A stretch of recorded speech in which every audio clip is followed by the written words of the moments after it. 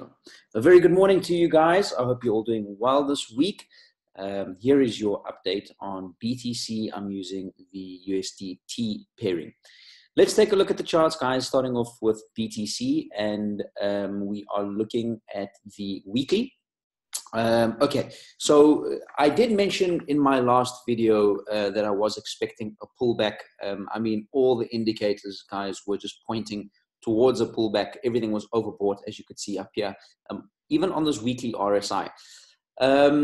The question was, were we going to push through to the 9.4 area before the pullback, or was it going to be the 8.3? Now, I did also say on Sunday, I think I made a video on Saturday evening, but I did mention on Sunday as well that it depends what was going to happen on this next weekly chart. And I'm afraid that the weekly is not looking too good, and is exactly playing out to what I had expected.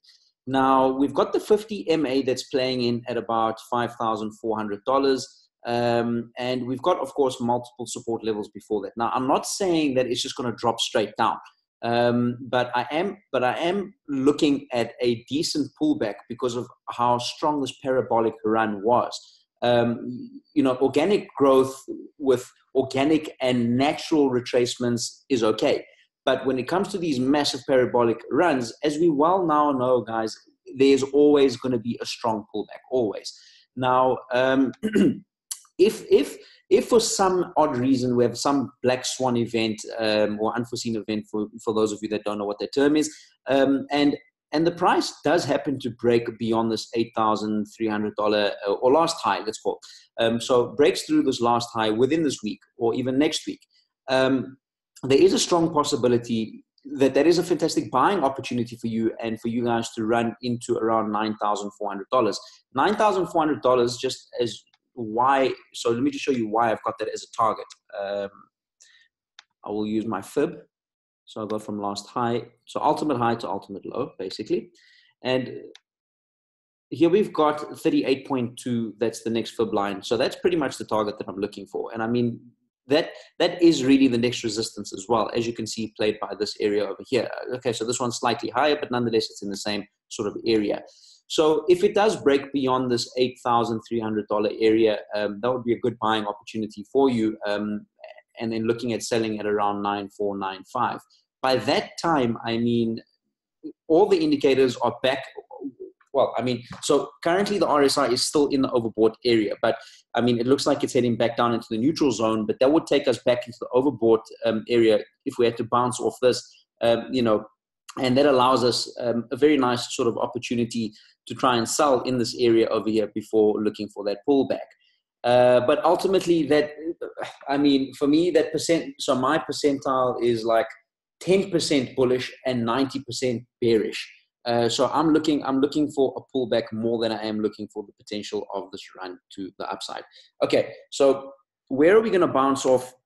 I've still got the area between 5.4 and 5,800. That's pretty much where I'm looking at. 5.4 is the maximum for me for this pullback. And let's take a look once again what this measurement is. We're going to pull from the last high all the way down to about 5.8, and that brings us into about 36%, which is in comparison to the pullback percentage on the bull run that we had in 2017. So each time we had a run, we had a 30% pullback. So that 30% pullback one brings us into this 5.4 region. We've got the MA that sits in at about 5.4 as well. And we've also got the support in and around 5,000, between 5,300 and 5,800. Okay, so 5.4 is the zone that I'm looking at. Now, I don't want to say 5.4 is the number, I'm saying the zone. So we need to ladder back in if you have sold, and let's figure out how we're going to ladder back in. So let's take a look at the daily for that. Okay, so as you can see, this is not looking good on the daily. The volume has just come down dramatically. We are now out of the overbought area. We are leaning back into the neutral zone. And I'm seeing a bit of a drop coming in. So, I mean, if this area doesn't hold, then yes, we're going to drop straight down. I mean, there is no other support, you know, between the 7.3 and the 6.5 area. So This is pretty much what I am expecting. Now, bear in mind that this is the daily, okay? So this is what's going to happen over the next couple of days. Whereas with the weekly, I'm looking at more of a longer term or medium term sort of time frame. Now, I mean, obviously, it may take 2 or 3 candles to get down to $5,400, or it might take 1 candle. It obviously depends on what the volume is within those days. Now, or within that week, rather. So I am expecting a drop in BTC, as I have mentioned a few times. And so here we've got the 50 MA that's now moved up. It's sitting at $5,900, slightly above the 5,800. I did make mention in my last video, or the video that I posted last week, rather, that I had said very likely that the MA was going to catch up with this 5.8, and as a matter of fact, it's actually gone beyond it. So within the daily, we will very likely see some support at this 5.8 and roughly call it 6,000. All right. So MA is sitting at about 6,000. We do have some support at the 6.5, 6.4 area, but that's not major support, and I wouldn't really consider that, you know, the place to buy back in. We may very likely see some support in this area, you know, and perhaps a little bit of a bounce off this area over here. But I don't believe that this is the right area to consider, you know, the bottom. So what I would do is I would probably ladder buy back in, starting with the 6.4 area with a lesser amount. So let's say, for instance, you had $100, just for the sake of this video, you had $100. I would look at getting in at $10 and perhaps, you know, $50 over here, and then the balance of $50 down at the bottom at around $5,400. So we ladder buy back in 3 different levels, and that obviously safeguards you with regard to a bounce on each level. Like I said, I mean, very unlikely that we're going to bounce off the $6,500, but it is a support zone. So it is up to you how you want to play it. If you are the more conservative in terms of your accumulation, then $6,500, you know, is still a cheap price. Don't get me wrong, but obviously for me, I just don't foresee this being the area of which it's going to stop and just bounce back up. There's just not enough support in this area. So if you are the more conservative type, then yes, 6.5 if you want to get back in 100%. But then you got to understand that buying in at 6.5 with knowing that the price may drop down to this 5.4 area, you just got to feel comfortable with that idea. All right. So whatever your buyback is, just be confident with it and just stick to the strategy, you know. And during this time, you know, I try and make mention to a lot of people that it's not about maintaining your dollar value right now. Right now, you guys want to be looking at accumulating as much Bitcoin as possible, not dollars. Okay. So, I mean, in the long term, at the end of this next bull run, I mean, the more Bitcoin you have, obviously, the more the reward that you will get in terms of dollar term.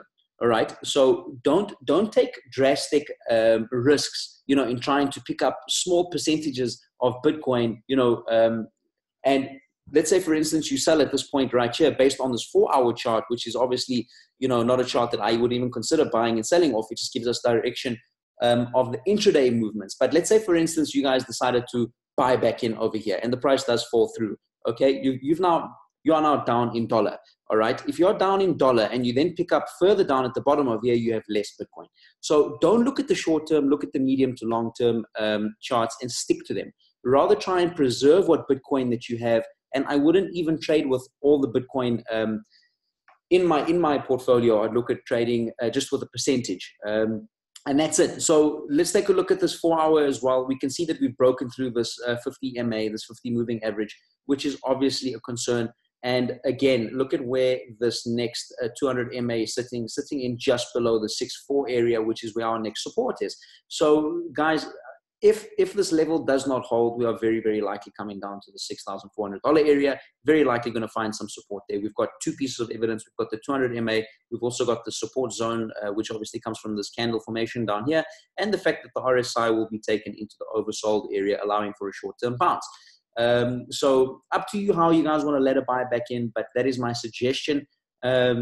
Let a buy back in, smaller percentage, bigger percentage, probably your biggest percentage, if you will, and then a lesser percentage down at the bottom at around $5,400. And that is it. Oh, wait, there is one more thing. This crypto fear and greed index. When I posted my last video, it was at about 78. There it is right there. And I had mentioned to you guys that this is a great indicator that gives a psychological level of understanding how traders and investors are thinking. So when in an extreme greed, you need to be fearful and sell. And had you done that at 75, which was at $8,300, and you had now come back down to 75, you obviously have saved yourself $800. So based off this indicator as well, we are still in the greed area. And we are heading back down towards the fear side. And I would probably say that would take us back into the neutral area before having a little bit of a pump back into the greed area based off of this 4-hour chart, taking us into the 6-4 and perhaps even a short bounce up until maybe 6-8 and then continuation back down.